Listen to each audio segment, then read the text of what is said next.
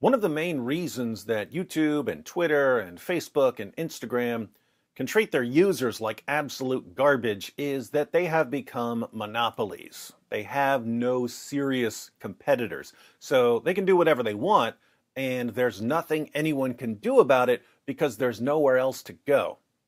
If we ever want that to change, we have to support smaller platforms. So I've been uploading my videos not only to YouTube, but also to BitChute, Minds, Rumble, and Library. Links to my channels are all in the description box.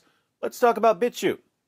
This is BitChute's Alexa traffic rank for the past 90 days. Notice the steady growth as people get more and more fed up with the policies of the major platforms.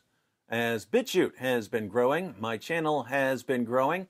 I noticed this morning that my channel now has more than 10,000 subscribers. Even though that's not a lot compared to my subscribers on YouTube, I haven't been posting on BitChute regularly for very long, and a good percentage of my subscribers are actually watching the videos. Close to 5,000 people have watched the video I posted last night, for instance. So, ladies and gentlemen, it can be done. We, the people, have the power and the ability to control the major platforms by supporting the growth of smaller platforms.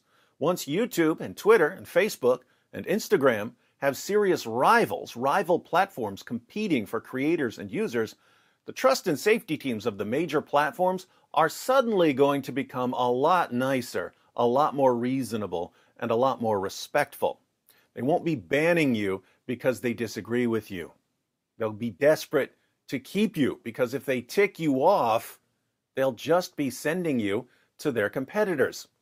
And sending creators and users to their competitors is just bad business. Let's make it happen.